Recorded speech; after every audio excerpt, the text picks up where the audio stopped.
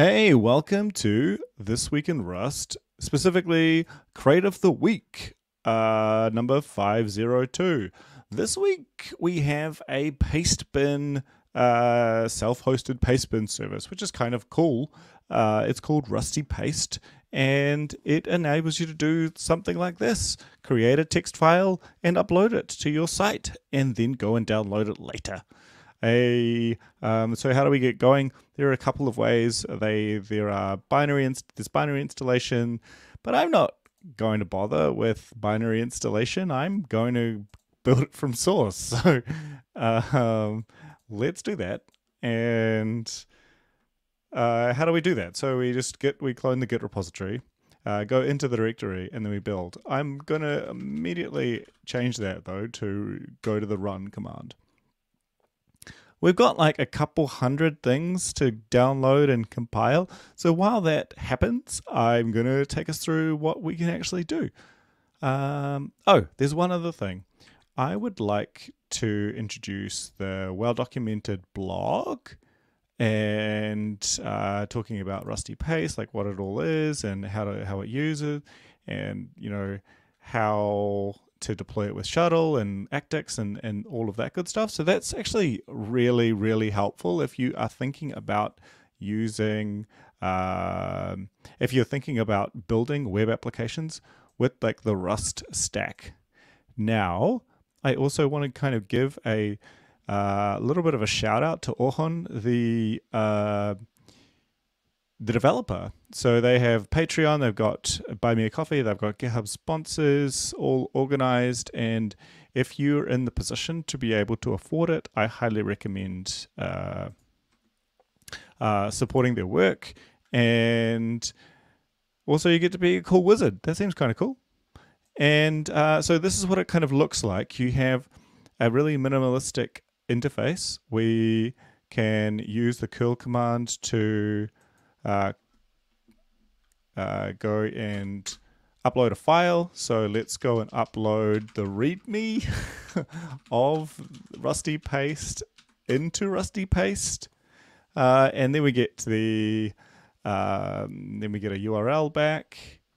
I can go and visit it, and it turns out that this actually got down. It doesn't look like on my screen that it did anything, but it did.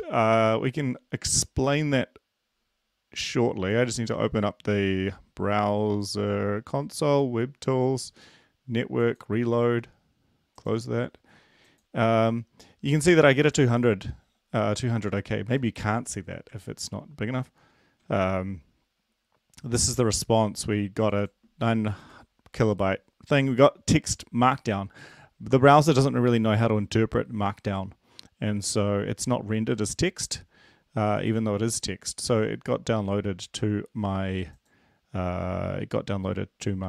computer.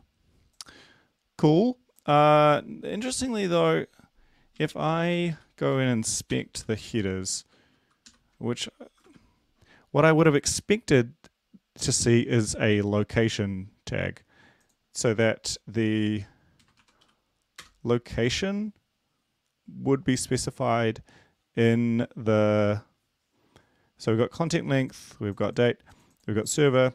So yeah, I would recommend, if you wanted to submit a patch to this, that you figure out a way to tell the user agent where the URL that you have just generated is. It's currently in the body, but that isn't, I don't know if that's standards compliant. I would have possibly added a redirect.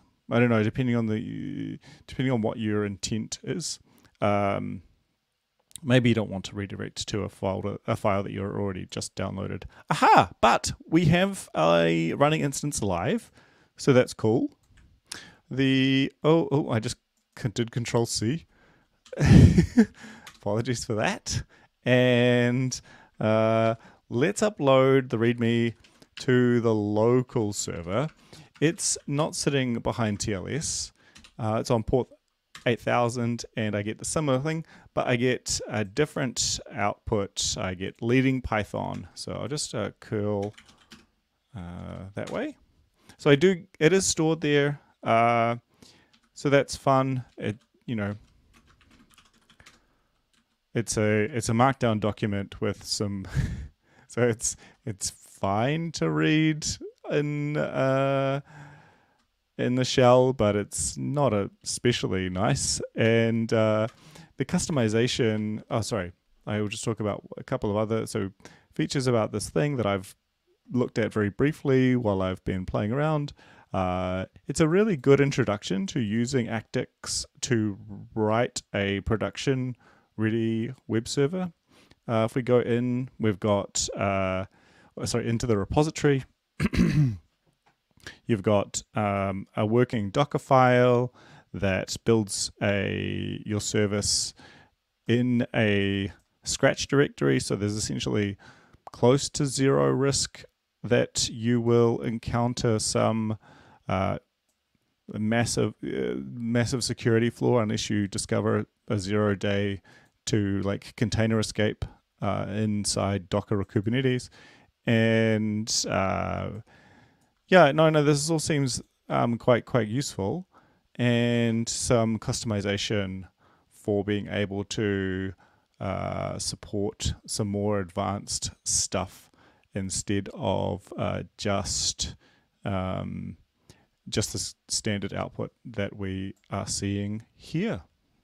Okay, so that's rustypaste. Again, check out Orhan's blog where he explains the development of the system in detail, and I expect that I will see many more projects in the future. Bye-bye. See you next week. Oh, by the way, off for This Week in Rust.